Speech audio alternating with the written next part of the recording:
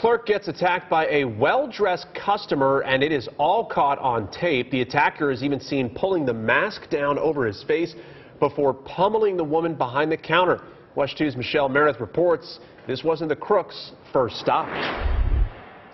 An employee, a woman at this storage facility off the Orange Blossom Trail, was brutally beaten during a robbery, and it was caught on camera. Sheriff's deputies say the suspect fakes like he's interested in renting a storage unit at Public Storage on August 20th.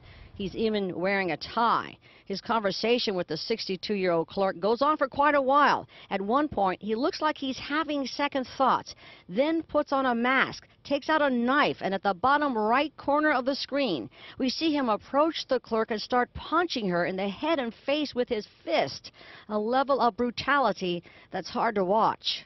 She was doing nothing more than assisting him, trying to help him out, and he turns around and robs her and brutally beats her. It's appalling. Next, the suspect pulls out a gun and demands money. We don't see this on camera. We do see him helping himself to cash, but he wants more, the clerk's cell phone and her money. After the suspect is satisfied, he walks out, leaving the woman on the floor. She's going to be okay. Turns out, though, this was not his first stop.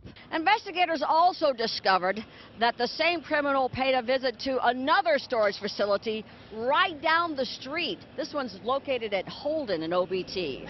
He tried to entice the employee outside, said he needed help with the restroom key, but she refused. Investigators say the suspect is about 45 years old, was wearing mismatched clothes like they came from a thrift shop, has gray beard stubble, and was wearing a short dreadlocks-style wig.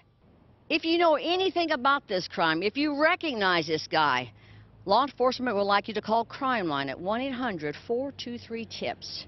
In Orange County, Michelle Meredith, WESH 2 News.